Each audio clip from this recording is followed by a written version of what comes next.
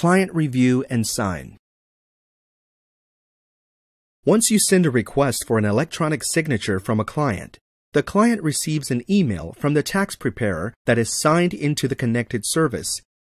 This email includes a link that provides your client with secure and encrypted access to their tax documents.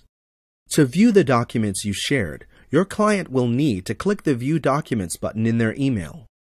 Note that your client can access and sign your documents from any device and will not need to download or install any software to do so.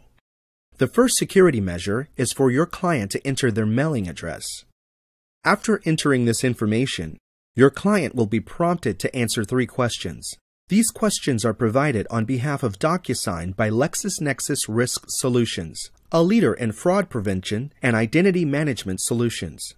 The questions are generated randomly from information available through public records and credit reports. This is also known as Dynamic Knowledge-Based Authentication, or Dynamic KBA, an IRS and federal agency requirement for electronic signatures on the 8879 and similar forms. This information does not come from Intuit and is not shared, sold, or published with anyone, including the tax preparer. Once your client completes the questionnaire, they'll read through the consent information, check the electronic consent checkbox, and click Review Document to view the documents you shared for them for signing.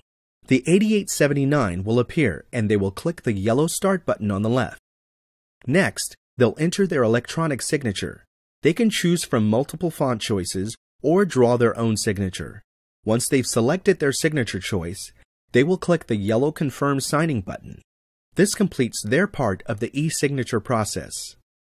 Once completed, your client will close the e-signature window and will receive an automated completed e-signature email.